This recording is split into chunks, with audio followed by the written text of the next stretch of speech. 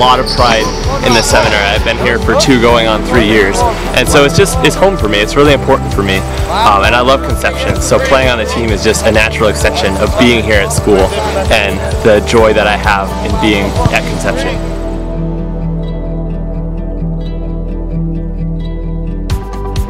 Yeah, I mean, sports has been huge in my life. Just being competitive, and just it's something that makes people come all together. There's no race, you're not getting discriminated. Just you are who you are, and you're just having fun with a band of brothers, and I really enjoy it.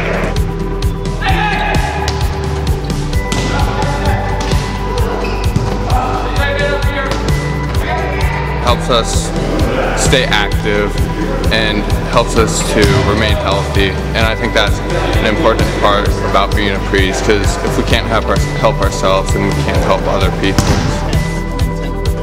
So you never want to stand flat-footed where you want to be.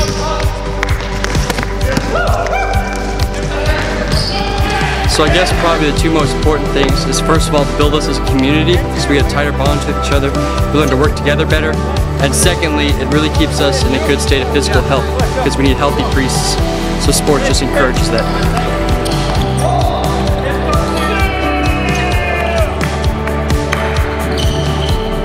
Having sports teams here on campus helps build fraternity and helps us to get out and stay healthy in our bodies, as well as growing in fraternity. Sometimes when you're tired and you don't want to exercise, or you don't really feel like doing anything, you can have your brothers there to kind of push you along, support you, and help each other to grow, both physically and spiritually.